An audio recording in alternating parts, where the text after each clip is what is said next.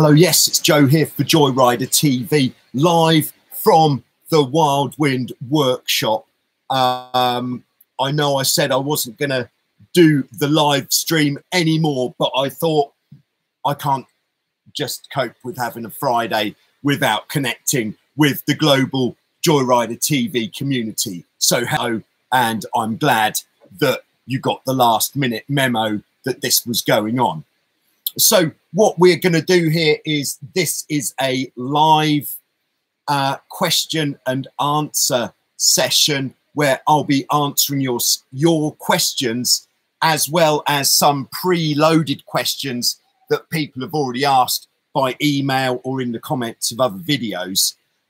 If you are watching this later on, so it's currently 5:30 in Greece on Friday, the 2nd of July. If you are watching this at a later time, then I won't be able to respond to you live in the video, but I will respond to you in the comments. All right, I'm just going to see if I can turn on the live chat. Hello, Stuart, and hello, Gerables. Nice to have you with us. Hello, Vits of Blitz. Wow, I'm nice to have you on board. I don't believe we've met before, but nice to have you. Hi, Rob. Great to have you down here with us in the workshop. And today, the technology that I'm using, hopefully this will work, is usually I do this off just 100% off the telephone, but today I'm using the 4G off the telephone and then using the Macintosh computer, using that as a Wi-Fi hotspot thing. So let's have a pop. All right, Dawson, hi. Chug Slayer 69, great to have you on board. Long time no see. It's been, certainly has. All right, Askar Yusuf. Have a go at my name. Yeah, I think Askar Yusufi. That sounds pretty close to me. Hello, Richard. The Horrifying Gamer, really want to come to Greece and sail with you. Yes, and so you should, because the action has been very, very high quality in Vasiliki Bay. Not just this week, but the whole of June. It has been absolutely cooking. Oh, thanks, Askar. I'm glad that I was close. And Panos is on board. Panos is actually coming here tomorrow, so we're going to be Panos is actually going to be picking up a top cat. I think it's a K1 or K2 top cat, which is very exciting. So we're going to be taking a look at that. Perhaps we can even make a video on the top cat to show what it is, so that you can see. Martin, it sounds like Martin's just going out for a sail. Great choice. Yeah. Good on you, Panos. Yeah, exactly. Yeah. So I would strongly recommend, if you are even slightly entertaining the thought of coming to visit us here in Vasiliki, Greece, then the answer is yes, you should, because the sailing has been fantastic. It's not particularly busy, loads of space on the water. You don't have to book a table at a restaurant in the village, that's for sure. Hey, Scoop, how you doing? Yeah. All right, so I'm just going to take a look at our first preloaded question. So hopefully this will work. Okay, so I've got a preloaded question from Jeff, age 11. I don't think Jeff is actually age 11. And he is wanting to practice writing his FX1, which has got wings on it. And he said he tried, and he's 82 kilos. I think he had his son helping, and he really had a hard time getting the boat back upright. Now, one of the things he's putting this down to is the fact that he's got wings on the boat. There are, of course, different types of wings that you could have on the catamarans. So hold on, let's draw a really good picture. This is not, of course, the FX1 hull shape. It's pretty good though, I think. Not a bad picture. So this is looking at the boat from behind. They're not all wings are the same. So the classic wings, which I like to call lovingly the picnic benches, are these ones which would come like on a Hobie Getaway, Hobie 17, Hobie 18 Magnum, and quite a few other boats, Hobie 21 Sport Cruiser, Hobie 21 SE, the kind of racing boat. You don't see them so much on modern boats these days, apart from on sort of custom builds, like if people are doing some long distance sailing. Now, there are, of course, pros and cons to this style of wings. So firstly, the pros, the positive things of having this sort of wings on your boat is that you don't have to trapeze. You can quite happily sit on the wings and you get the same amount of leverage as if you were on the trapeze. So if you perhaps don't want to trapeze, maybe you don't like it, maybe you don't like wearing a trapeze harness, maybe you've got some sort of condition that means maybe your knees aren't too good or your back or something. So these wings are absolutely perfect if you come into one of those sort of categories of not wanting to be a trapeze artist. If you do trapeze off these wings, you get an absolute ton of leverage, so you can really keep the power pulled on. And it's really exciting to be so far away from the boat. You get an amazing view of the boat from out there. Very nice indeed. Also, the wings, what are they good for? They make the boat so much bigger. So your trampoline or deck space, let's call it, would usually be here. But with the wings, you're almost doubling the amount of deck space that you have on the boat. So it is making a lot more boat of your boat. Got some sort of cat fight going on in here, would you believe? Also, if it's light winds, you can sit, I'm going to draw this on, you can kind of sit here using the wing as a very comfortable backrest. Very nice indeed. That's Ricky Nielsen. As you've seen him on Joyrider TV in the past. One of the key members in the Wild Wind Boatyard, that's for sure.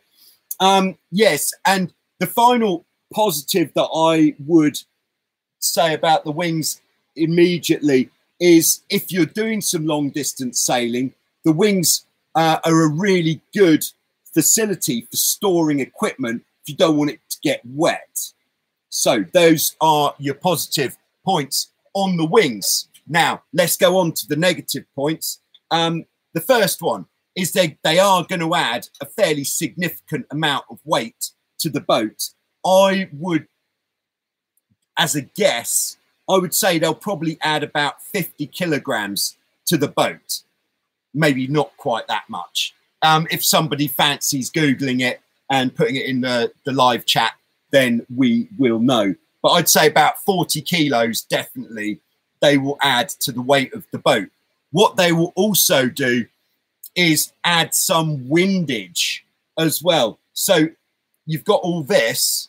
When you're going upwind, the wind's blowing onto the boat and it's going to be blowing onto the wings. So the actual speed increase of the extra leverage is going to be kind of offset by the extra windage that you have by having those wings. And then if the boat, to answer the original question, all right, let's see if we can do this. Let's just do a very simple one.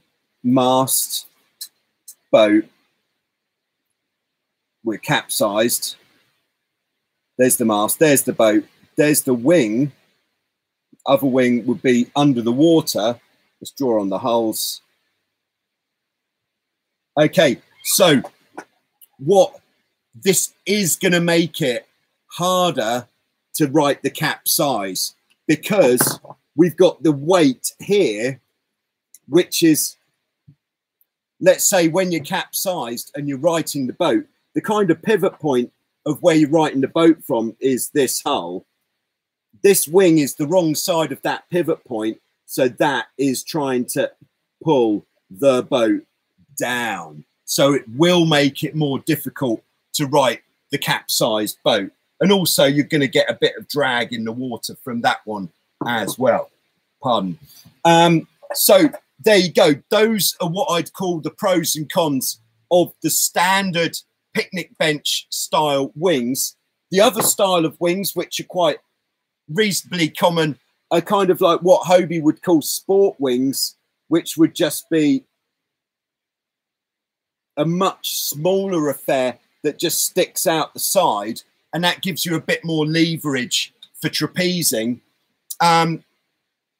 which, if you want that extra leverage, or if the boat is designed with those sport wings, like the Hobie 20 formulas that we used to have in Europe, they were designed to have the sport wings, and the sport wings really do add quite a lot of sizzle to your ride, and not as much weight added with those. They were pretty light, actually. Okay, so there we go. There's a bit of chat about wings on the catamaran. Hope you are happy to see that explanation. There's been quite a lot of chat coming in.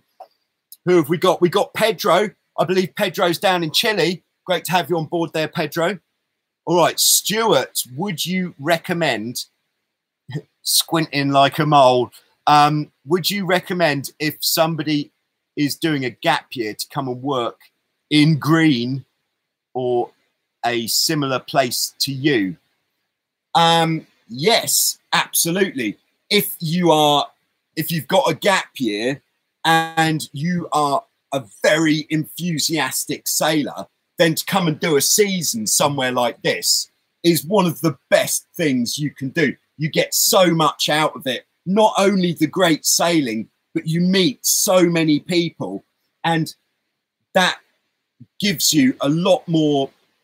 It just really sets you up for life. If you've met a lot of people, your social skills definitely go through the roof, as do what I've seen over the years from working here on the beach, is people's confidence, self-confidence just goes up and up and up, and it is brilliant to see. Public speaking skills, problem solving, being able to work unsupervised, being responsible for things, those kind of things, being able to communicate with people from out of their normal social group. Like in the sort of sailing holiday places, you do get a lot of sort of professional people coming out who in your normal life, you might never meet people like that. But out here, you meet them all the time. And it's really nice to see how the sailing instructors working on the beach develop in many different arenas. Of course, you become really, really good at sailing by doing a season like this if you apply yourself. It's very easy just to come out, work on the beach, and it is like the sailing is amazing, but there's also the other side, the nightlife, where every night is like a party, every meal is a banquet, and it can be very tempting to stay up late, let's say. So I'd say yes and yes. All right, Bullthrush, nice to have you on board. Hello. All right, Chugslayer69, how can I improve my upwind technique? Very general question there, Mr. Slayer. But all right, so the most important thing when you're out sailing is, where are you going? Upwind, we're going to determine where we're going. Don't know if green was the best color. Oh, it's pretty good. we're going to determine where we're going by looking at the telltales on the jib. So if it's a lighter wind, we don't want to have the jib absolutely cranked in as tight as it will go. We want to have it just eased slightly. So firstly, sheeting jib. So if this is looking at the jib from above, if we have it eased slightly, we get a bit more shape in the sail. If we have it, the sheet absolutely cranked in, the sail will be flat, which is great for heavy winds, but not so good if it's light winds. So just ease the sail, just look at the shape in like the bottom part of the jib and put that shape into the jib there. And then once you've got the jib in the position where you want it, so light winds, heavy winds, and of course a bit of a range in between, then we're going to sail the boat by looking at the telltales on the jib. So we've got the telltale on the side closer to us, and then we've got the telltale that we can see through the sail on the other side. So I think we're just going to answer this question in terms of your course, because where are we going is the most important thing. So if it's light winds, what we're looking for with the telltales, so let's say light, and then down here we'll have strong. And then we're going to draw some telltales. This is very exciting. So in light winds, we're looking for both telltales flying straight back. That means we've got, when the telltales are flying straight back, that means we've got a good airflow over both sides of the sail, getting the maximum power out of the sail, and we've got a really good smooth flow there over the sail, and that's what is being indicated by both telltales flying straight back. We control what the telltales are doing with our steering. So if the outside telltale isn't flying straight back, like if it's flying really high up or maybe even doing circles or something or dropping down, that would be because you're not close enough to the wind.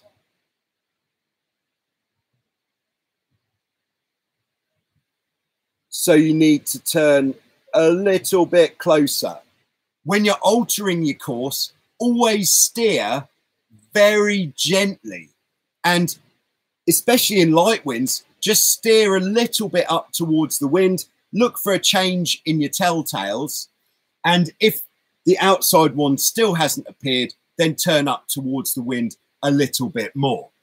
So that's the outside telltale. If it's not flying, you need to steer more towards the wind. Then the telltale on the windward side, the one you can see more clearly, if that one's not flying straight back, that would actually mean that you're perhaps too close to the wind and you just need to come away from the wind slightly. The inside telltale is basically an early warning of the jib actually flapping. So it's very useful. Okay, so that would be in light winds. Then if we just go light, medium, strong, as the wind picks up and we've got good solid pressure, the boat's going forwards nicely, what we then want is the outside telltale the same, and the inside telltale, we want it lifting to about 45 degrees. With the inside telltale lifting, what that's telling us is that we're still pointing close to the wind. If we kept them like this as we started going faster, our apparent wind would actually make us just sail more and more away from the wind as we go faster. So you have to let the inside telltale lift. And then when the wind's strong, so when we're double trapezing, Downhaul's pulled on maximum. We're going fast, and we're really having to depower a bit. Then one of the ways that we're going to depower the boat on the upwind is by sailing very close to the wind. And what this is actually going to mean is that the inside telltale is going to be almost vertical, and the front part of the jib might actually have the wind in the wrong side. So it's going to be just flapping very slightly at the front of the jib. Okay, so I think that, if that's all right, that's going to be where I'm going to leave it for this upwind technique improvements. The course is the most important thing, so let's focus on that first, and then we'll move on. All right, checking back in with everyone. Hello, Bill in New Jersey. Great to have you on board. All right, Scoop saying, I was wondering what is the name and where can I find the connection piece that connects the bowsprit and the front beam. All right. Yeah, I don't know what that would be called, actually. I tell you what, Scoop, if you put that in an email, I'll look it up for you. Yeah, or if you go to the Hobie Cat website and look at a boat which has got a spinnaker, like even the 16, there's some pages on the spinnaker kit there. It should be in there. So what you're looking for, you could Google Hobie Cat parts manual and it will be in there. Mike, hi, how you doing? Is it possible to sail in Vasiliki Wildwind in October but can't travel earlier? Yeah, we'll be open in the first week of October, but it's unlikely that we'll be open any later than the first week in October. You need, yeah, that's pretty much it there, Mike. Yeah, hopefully we'll be seeing you at that time. Richard, trying to order a new Hobie 16 in Central Florida. Is there a problem in their production or availability? Now, I can't comment on that. Perhaps if Rich is here from the class association, he might be able to comment, but that's not something that I know about. I would have thought that Hobie Cat in the USA would be able to supply new boats, but you'll just have to get in touch with Hobie Cat USA or your local dealer and find out what is going on there.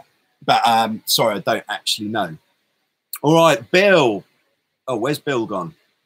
Bill just disappeared. Bill, I just purchased a 3/16 diameter rope from Salt Dog, and for the halyard rope, my Hobie 16, he said it's the recommended size. Is that true? If that's for the main halyard, hold on, let's just ask the Macintosh what 3/16 is for in centimeters. That's not very helpful. 0.18. What does that mean? What does that on? Yeah, so what I would use, I work metric in rope sizes exclusively, so I have absolutely no idea what that means. But in the metric size, for your main halyard, I would use either a 4mm rope with a Dyneema core or a 5mm rope, which could just be any old polyester core rope. In fact, I'd go with the 5mm. It would be much more easy on the hands when you're hoisting your sail. So for the main halyard, 5mm. For the jib halyard, if it's 5mm, it absolutely has to have the Dyneema core, because otherwise it's going to stretch. Because the jib halyard is holding the mast up. When you sheet the mainsail in, if it's not a really, if it hasn't got a good stretch resistance, then when you sheet in, the mast's just going to come back. It's going to feel like your mast being held up by a bit of elastic. So jib halyard needs to be 5mm with a Dyneema core, or what we use here, if we haven't got any of that available, is we use a 6mm rope with a polyester core. Hold on, I know you want to see it. Let's see what we've got. Here we go. So you'll have seen this rope around on the various boats that I've been using. We use this on the trapezes as well. This is just a very basic 6mm rope with a polyester core, not tremendously expensive, nice colour, and that is what we are using there. Cebu, greetings from Germany. Ah, yes. Nice, that'd be Thomas. 8 weeks and I'm back again. Great. All right. Look forward to seeing you. Foggy Forest Farm.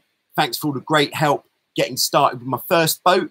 I've been looking for info on launching and loading on and off the trailer at the boat ramp, but there's not much. Can you do a video on this? Yeah, I don't, and I wouldn't actively, unless it's really the only way that you can get your boat into the water, I wouldn't actively recommend using the road trailer to launch your boat, because if you repeatedly putting the road trailer into the water, pulling it out, your the bearings and all of the whole thing is going to deteriorate a lot quicker with salt water eating it away. You really are much better off to get a like beach dolly, launching trolley, something like that for the actual launching of the boat. I have got a road trailer, but for the same reason, I'm not particularly keen to put it into the water. So because it's not going to be very good for the trailer, and we're definitely using launching trolleys here. Sorry about that. But yeah, there was yeah, sorry. Yeah, sorry, I can't help you there. Jasmine, greeting from Hong Kong. Great to have you on board. Knack Daddy is here. It's all right. We can all feel a lot safer now in Greensboro, North Carolina, USA. Greg, love watching your videos. Very helpful. Finally got to see you live. Yeah, nice to have you on board there, Greg. Have you ever sailed a Taipan 4.9 or 5.7? No, never. I've never been on a Taipan, to be honest. I would be very interested to have a go. All right. The Horrifying Gamer, is there an affordable and user-friendly camera mount you could recommend? Please explain setup if possible. All right. Yes, there is. And all right. If everybody can hang on, I'm just going to get one. All right. Chat amongst yourselves. All right. I'll be back in a sec.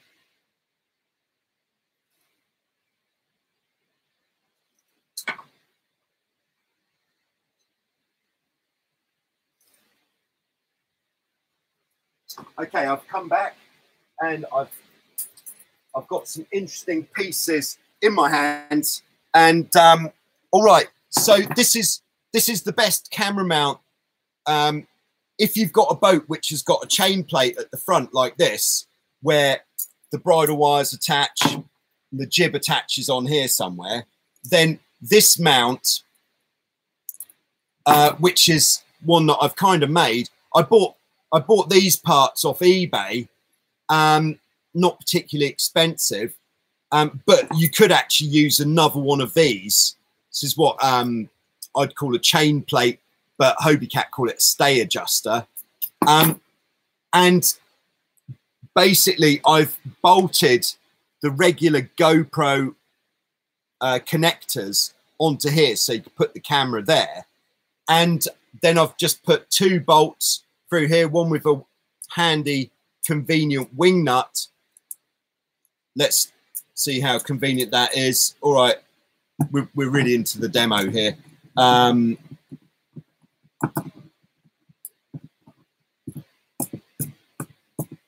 Okay, just taking that off there. I think we can see where this is going. I have made a video on this and other mounting options. And then this one, I would then slide either inside or outside here, probably outside. So then when we put the bolt back on, it kind of, for some reason, like, oh, I've been putting it on there. That's what I've been doing. All right. So I put it on there, bolt back on, and then that is a very secure camera mount for getting those bridle wire shots. Very nice indeed, and it is stuck. But yeah, that's what I'm into. All right, and the Horrifying Gamer is talking about a setup for YouTubing. Yeah, the other mount that I use the most frequently is just the head strap mount, which is so convenient. Just grab it, put it on your head. That's really good if you're going to be talking as well, because then the camera picks up the sound really nicely from you talking. The other thing you could do is you could actually make a mount out of like a baseball cap or something where you actually just bolt a GoPro slider fitting onto the peak of the cap, and as long as the cap's fairly rigid, you could just slide the camera on there. Very nice. Yeah, that's right, Thomas. That is Ollie, who's a member of staff, but he retracted his comment. Oh my goodness. Chris, how you doing? Upwind, my boat bounces a lot. Any tips for that in Fusion Mark II? Yeah, that would be one of the more modern F18 hull shapes with a kind of inverted hull shape and a flat bottom. And to be honest, those style of boats do require a bit of persuasion to stop the bouncing upwind. So let's just draw the hull, an exaggeration of the hull shape. So the bottom of the hull is like flat, and then it's kind of like that, like a walnut, flat, and then the bow would come down like that. And then looking at it from the side would be looking like that. Now, the way to stop it slapping on the upwind is to try to get the point of the bow just in the water at all times. Then what that means is it won't slap, it will just be carving through. But that can be quite tricky in choppy conditions to actually get it to do that. So the obvious way to get that point of the bow into the water is to move forwards a bit. But the other way to do it is just to not try to point quite as high. And if you come down a few degrees, especially in trapezing conditions, in fact, only in trapezing conditions, then what that's going to do, it's going to load up the leeward hull more, and it's going to help to drive the bow of the boat into the water a bit more, which should give you a smoother ride. There we go. That's all I've got on that topic. Okay, the Horrifying Gamer has a Prindle 16. Yes, we want to see some Prindle 16 videos. And in fact, get some video footage, send it in for Show Us Your Cat. I've just actually pretty much finished editing this week's Show Us Your Cat. So the triumphant return will be on time on Sunday. Oh, yes, it will. At this stage in the game, if you don't mind, if everybody could just take their finger and hit the like button, that would be very generous. And it means more people will get to see this. I saw whoever that was, thank you very much. And someone else, yeah, brilliant. It's like interactive. All right, Ollie Smith of the Wild Wind staff. Would you consider a foot strap on a Hobie 16?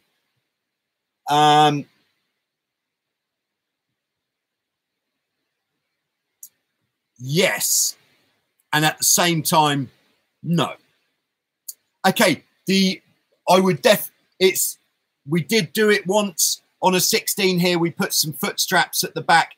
It is so comfortable just to put your back foot in the foot strap, front foot on the corner of the pylon or on the rubber grip on the sidebar. Good wide stance. You're really locked in and you feel tremendously secure. The problem is, the reason it doesn't work so well is firstly, because it can catch on the tiller arm. Let's see, we've got some materials here for the demo.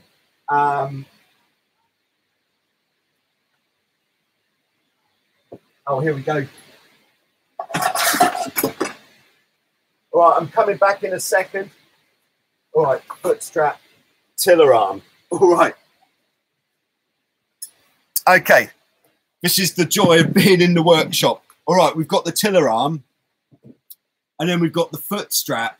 And if you've got the foot strap right at the back of the boat, what can happen is the tiller arm just kind of hits it when you steer, and that doesn't work very well. So that's one reason why I'm not a massive fan of it. The other reasons would be that the low volume nature of the 16, the same goes for the Hobie 14 or the FX1, means that on the leeward hull, when you're flying a hull, perhaps there's a bit of some waves or something, then there is a chance you're actually going to be dragging your leeward hull's foot strap through the water, which is going to cause you excess drag and slow you down a bit. The other reason, not massively keen, especially for the 16, is because you've got no way of bolting it in. It would have to be fitted with self-tapping screws, which once those bad boys have ripped out, there's going to be some big holes in the boat. So all in all, not keen, but if you do happen to come across 16 with foot straps, that is very nice and comfortable. So yes and no, Ollie. All right, the Horrifying Gamer, upwind tight rig. Upwind light rins tight rig. Yes and yes. So when you're sailing in light winds, you want to have your rig tighter, and then in stronger winds on a boat like a Prindle 16 or Hobie 16, you want to have a looser rig when the wind gets stronger. It just makes the boat feel much nicer, brings your center of effort a little bit further back, which makes the boat feel more balanced. It also puts more weight over the back of the boat, which gets you more drive off the rudder blades. But in light winds, if you put the rig too far back, it is just not going to work so well with the general balance of the boat. All right, scroll. Well, I'm not really scrolling back so much there. Rich is on board from the class association. If Rich knows anything, if he has, maybe he's already commented, I don't know. Yeah, Rich, if you know anything about why, I can't remember who it was, just scrolling back to find out who it was who was looking for one. Oh, Richard in Florida is keen to buy a brand new Hobie 16, but it appears that there's some sort of supply problem. If you've got any information on that, that would be fantastic. Okay, Greg says, is sail trim with just a mainsail, no jib, similar to trim with a jib? Yeah, very similar. What we want to do, again, is it's the telltales. We've got the outside one, sorry, wrong way around. Outside one, inside one. Most important thing is that the telltale on the outside of the sail, the one you can see through the sail, is always flying. If at any point that bad boy is not flying, what it means is your sail is too tight, or like how we were talking with the jib, or if you're trying to go upwind, you're not sailing close enough to the wind. So if that bad boy is lifting and you're sailing upwind, just bring your boat up towards the wind. But if going high, so high that that does start flying, really feels like the boat is going too slowly, then just ease the mainsail out a little bit as well, which is more likely to going to be in very light winds. Okay, so I think at that stage in the game, I'm just going to take a short commercial break.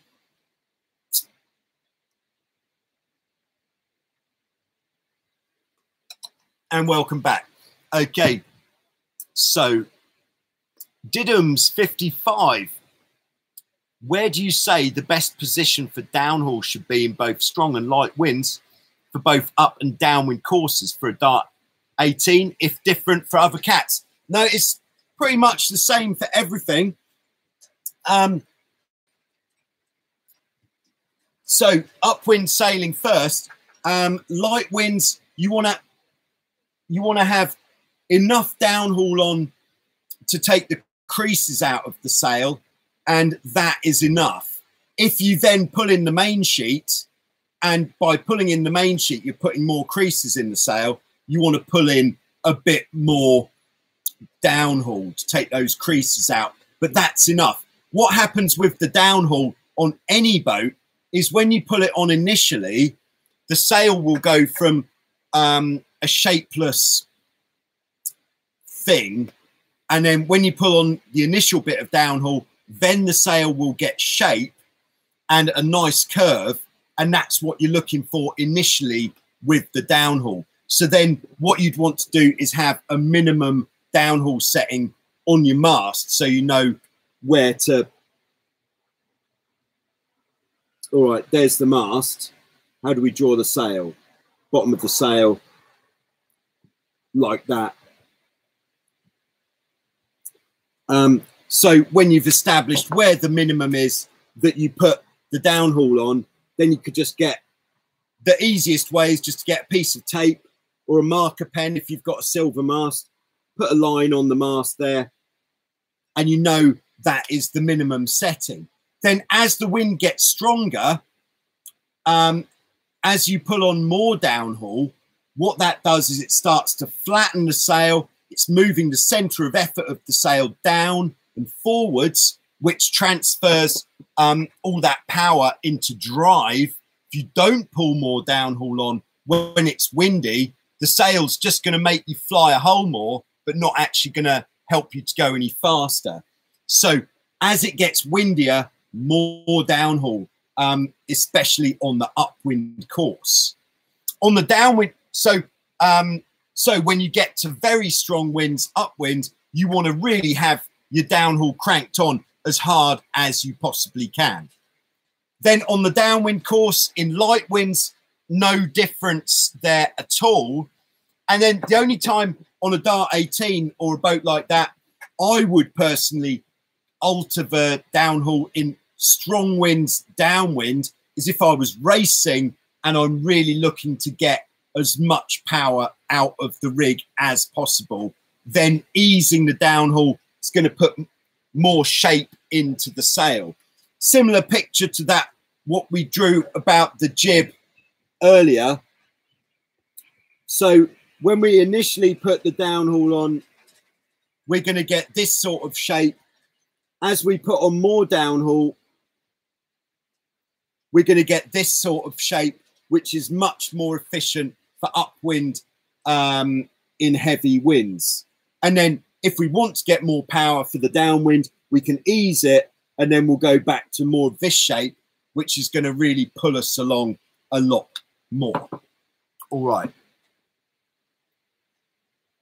So Billy Beat from Colorado does 3/16 rope work for a halyard line. Okay, and Bullthrush says 3/16 is 4.76 millimeters. So that's, yes, it is the correct line that you have been sold there. All right.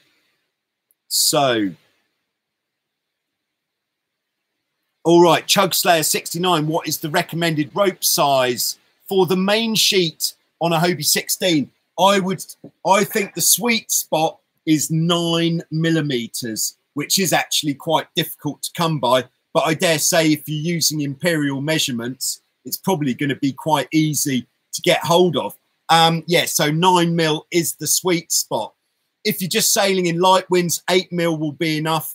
10 is always going to be too thick and won't go through the blocks very nicely.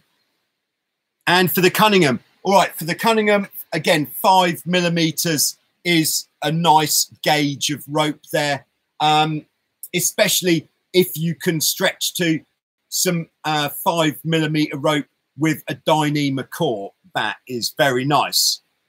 All right, and we've got Russell on board. Hi, Russell. Wondering if you have one of your helmets lying around. Like to see how your GoPro mount is fixed to the helmet. I have actually. Yes. All right.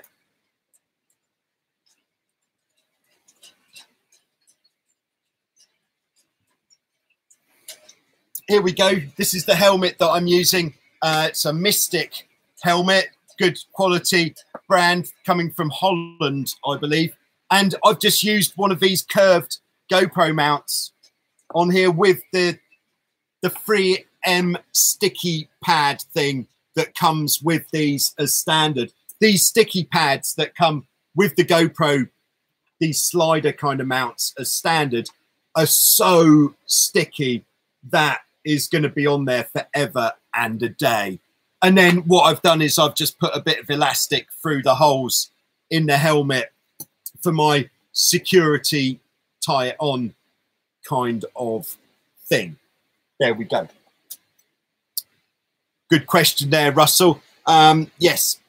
All right, James, can you do a bit more on the foiling laser? Yeah, I'd love to. You could see just there, those are the foiling laser foils. So there we go. Yeah, I will try to. I'll try to do some with a bit more commentary of what's going on, because when I did the foiling laser stuff before, I didn't really talk about it. It was just sort of like, woohoo, this is fun. So a bit more would be nice. Hi, Pierre, and hi to everyone in Quebec, Canada. All right, Goebbels, how's the weather there in Vasiliki? Yeah, it's fantastic. It's been hot and windy, which for many of us is the dream. And I have to say, in Vasiliki right now, we're living the dream. All right, Jeff M. Nakra, hi. Nice to have you on board. Thanks for tuning in. All right, Rob says there are two different trains of thought on the position of the jib tack on the chain plate. Some say as low as possible. Others prefer much higher to get more wind over the mainsail. What are my thoughts on that? Okay, my thoughts on that are to get it as low as possible, but so you can still achieve a good shape. What I'm feeling now on this as a topic, and I've been getting more boat speed since I've been doing this all of the time, is I'm just checking. Yeah, we're good. I'm now on the 16. I'm putting the jib tack in hole number 2, where before I was always going in hole number 4. I know it doesn't sound like a big difference, but it does seem to make a bit of a difference there. So I think lower down is better, because what it's doing is it's putting the helping to bring the center of effort of the rig, the fullest part where the power is coming from, lower down, which means the power in the rig isn't so much going to encourage flying a hull. If you think of something that's top heavy, it's more likely to go over sideways, whereas something that's bottom heavy, here we go, Joyrider bottle, that way up, less likely to go over sideways, top heavy, more likely to go over sideways. We're doing that by moving the jib down. Instead of making us want to fly a hull more, it's going to be that power is going to be transferred more into boat speed, I think, in my opinion. Like on the F-18s and on the Tornadoes, we put the jib as low down as we possibly can for the same reason. So I think it's a good idea. There we go. All right, Jeff, could you advise on batten tension for the mainsail? I can adjust the tension with an Allen key. Could you explain how does it work? Ah, the French Breton in Hong Kong. Okay, so yeah, with most boats, what I would advise with batten tension is you're just putting the battens in and tensioning them enough so that they can't actually move inside the pocket, so that we're definitely getting rid of any creases out of the batten pocket. That is what we're looking for with the batten tension, I would say. There are occasions where more batten tension is necessary, like if you're going out in moderate winds and you really want to get as much out of the sail as possible, then just to squeeze a bit more tension in. But what is important is you've got your batten tension even. So it's not like the bottom batten's got a load of tension, the next one none at all, next one loads, because your sail's going to be a mess. So just make sure your batten tension is uniform throughout the sail. But just a little bit of tension to make sure there are no creases in the batten pockets and the batten can't move. That is generally seen as the sweet spot. But in the boats which aren't quite as sophisticated or modern, which don't have pre-bend in them, like the 16 or the Dart 18, more batten tension is generally applied at times when you want to get more power out of the rig. All right. Evan, are you going to try out more monohulls like Aero and maybe even some skiffs? I reckon you'd love a blast in a 49er. They're insane. Are you sorry?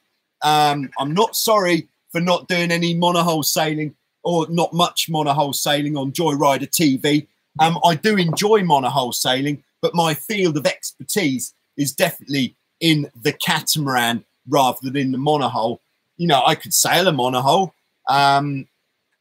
very nicely. Thank you very much. But yeah, I'm trying to stay focused on the videos. I know everybody would love to see a series called something like Cat Sailor on a Monohull.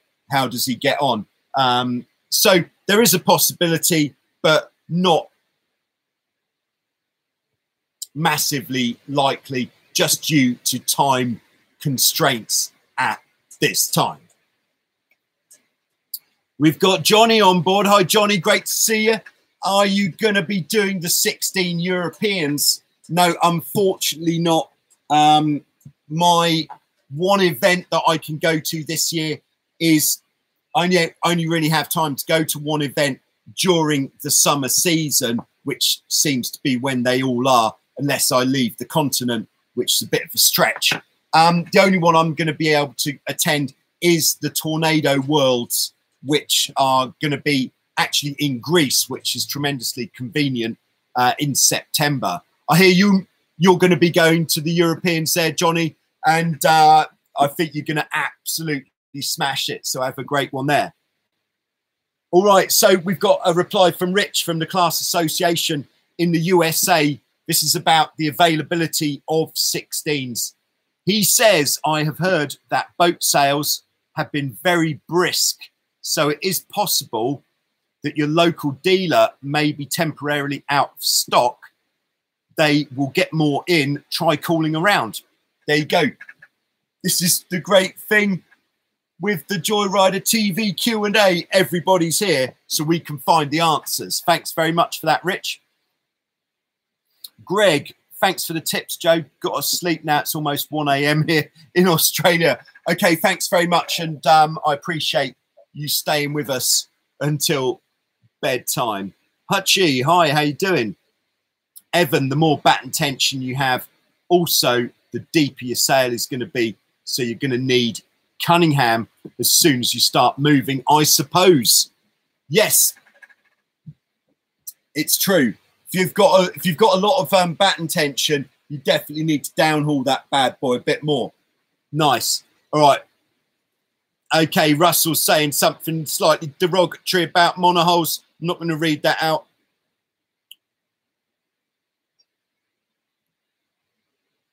Oh, right. Okay. Evan says, I didn't mean any offense by saying, are you sorry?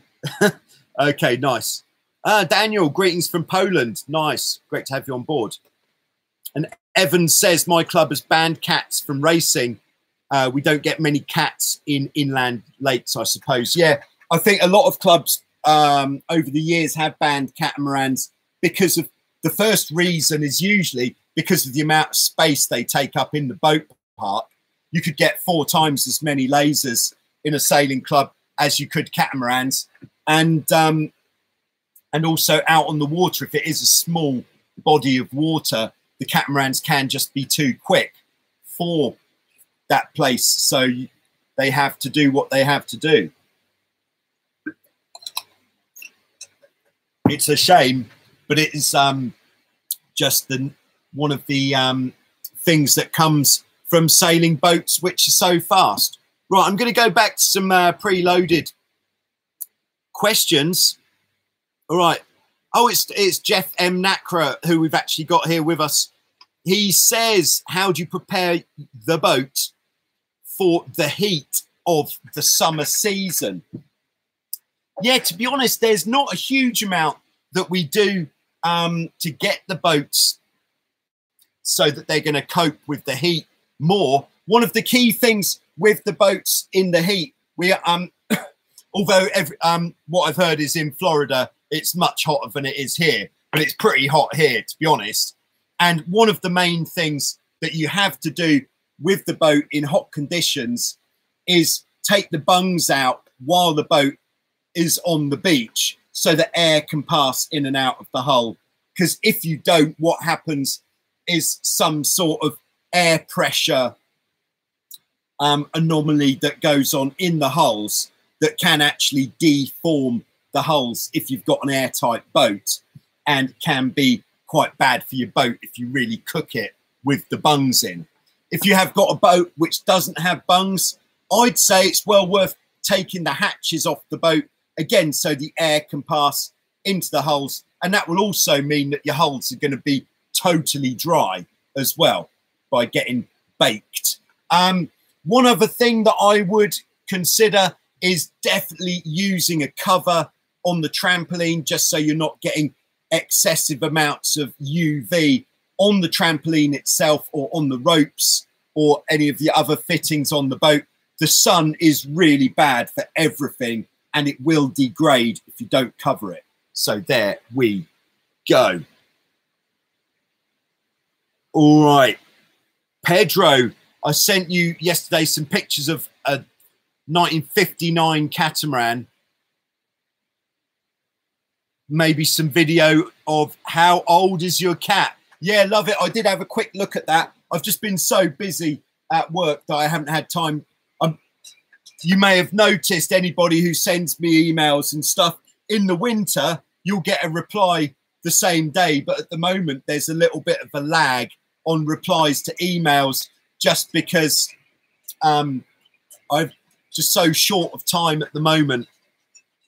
All right, so going on to the next preloaded question. This is from Scott, who says, I've moved my shrouds down to the 3rd from the bottom holes on the chain plates. Nice choice. If you're using stock rigging, of course. I'm now experiencing frequently sailing on the bows, not quite burying them for a pitch pole, and my leeward rudder is up out of the water enough to throw a big rooster tail.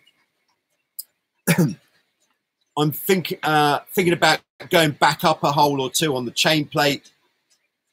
And he says, do I need to alter the rake of the rudders to compensate for the extra rake in the mast? Now, with the Hobie 16 or any of the Hobies, in fact, they're all set so that they'll sail the best if the rudder is tucked into the stock as tight as possible. So really tuck the rudder into the stock as tight as possible. I've never actually had the situation where I need to rake the, I've got facility here. Oh, this is not looking like a good picture already. No, let's start again. Okay, so I always try to have the rudders, if this is the back of the boat here, I always try to have the rudders pulled this way as much as possible. And I've never had it in all of my days where it's actually been beneficial to have it go the other way. If we bring the rudder further back, what that's likely to do is make the steering heavier, which is more likely to give you that rooster tail experience which you're feeling. So perhaps your rudders aren't tucked under the boat enough, so maybe you need to look at that, but they definitely need to be pulled forwards as much as possible there, Scott. Okay, back to the live chat. Yeah, if everybody could cease fire on any further questions. We've been going for an hour now, and it's time to start thinking about wrapping this up. Thank you very much. Hi, Team On. Great to have you on board, as it is with Fernando. Hello. Hutchie says, drill a pilot hole in the hatch cover to allow the hull to breathe. Popular technique. I think what you can also do, actually, if you've drilled a small hole in your hatch cover and you're concerned about water going inside, is you could just then put a thin piece of rope through the hole that you've drilled, and that will still allow the air to go in and out, but it will be less likely that water can go in there. All right.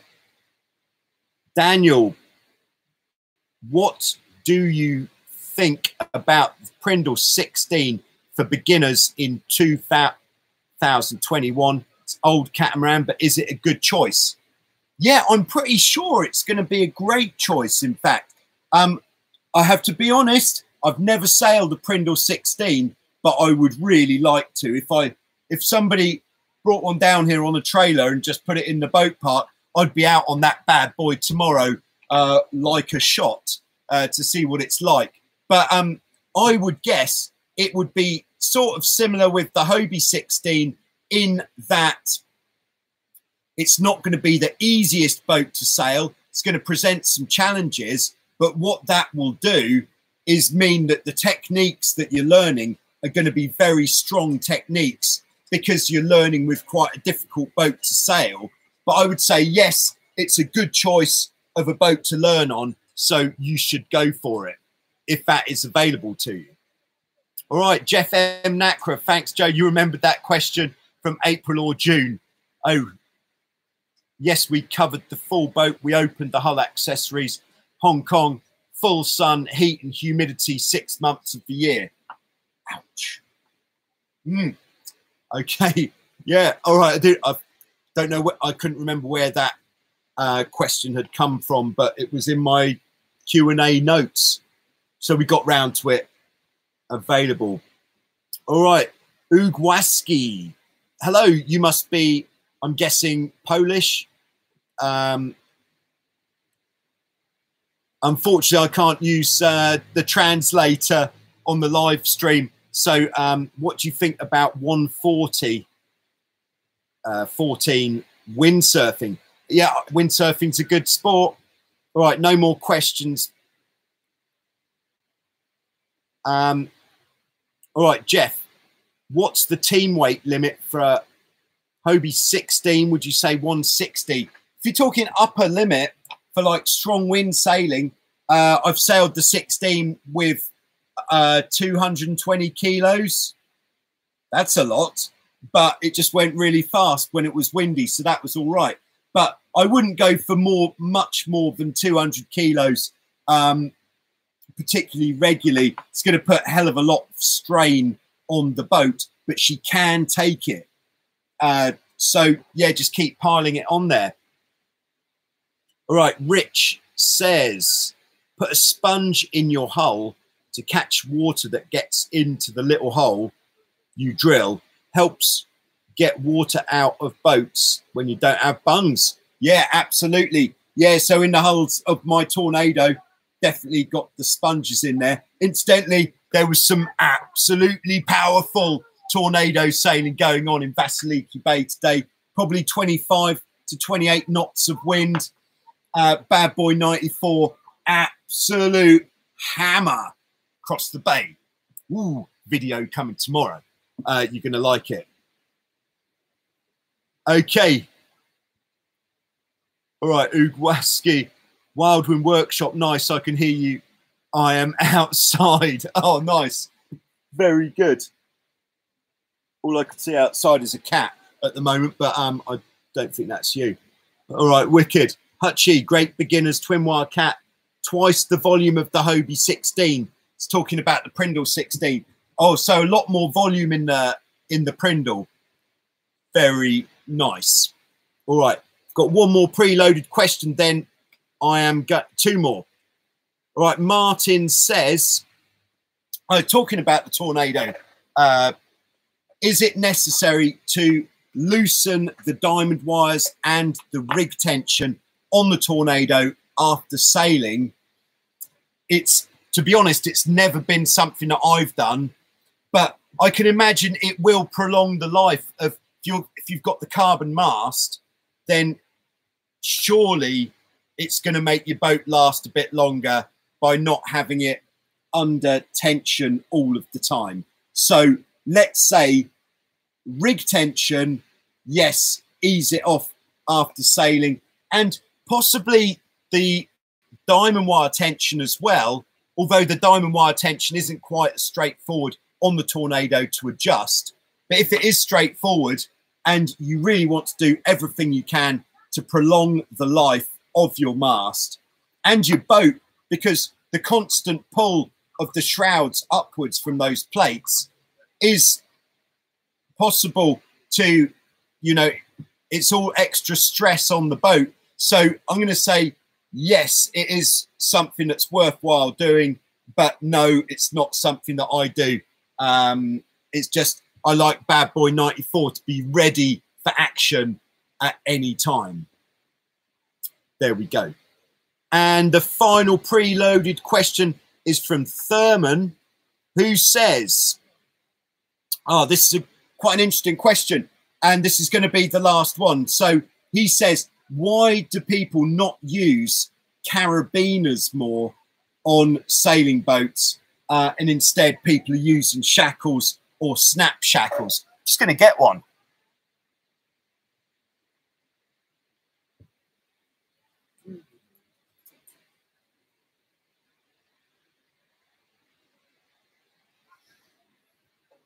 Okay, so this is what we're talking about when we talk about a carabiner.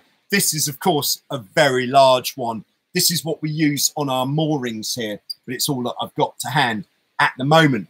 The reason why we're not using carabiners like to attach the main sheet, we do use these to attach the jib sheets on our Hobie Tigers here, and it works really well, but they're under less load than the main sheet. The only other place where you'd want to use one could be on the main sheet, but the main sheet really is one of the highest load points on the catamaran.